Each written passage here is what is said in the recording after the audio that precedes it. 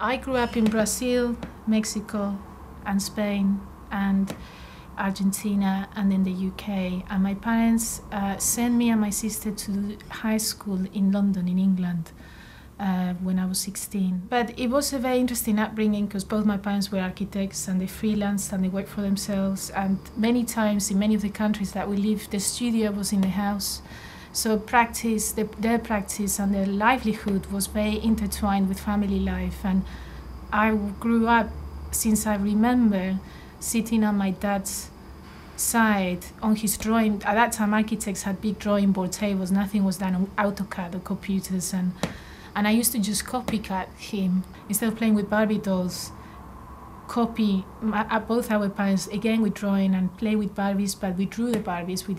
We found that more interesting actually having the Barbie itself. So my parents always encouraged creativity in the house, but at the same time, they maybe always thought that we would end up doing something more like architecture or engineering or academia rather than actually pursuing the life of being an artist. And that it was an interesting time because there were lots of arguments with my parents, them very concerned of how I would make a living, how I would survive.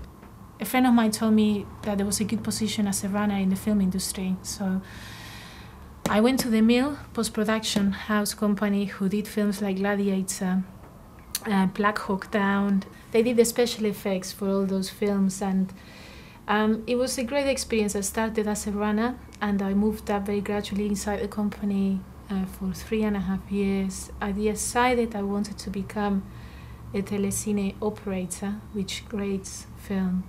Good telecine operators earn 150,000, which is ridiculous money.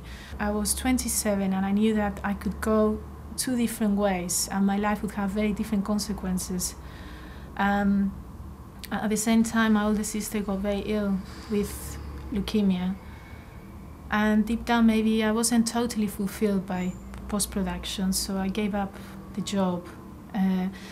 Moved to Spain for nearly a year and I looked after my sister. And I think through that process, I just thought, sort the money, I just want to do my own work. And when she got better and I could come back to London, I immediately applied again to Royal College after 4 years.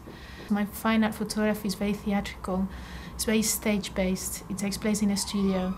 And I create performances for the camera. Interesting, I didn't plan to be a mum.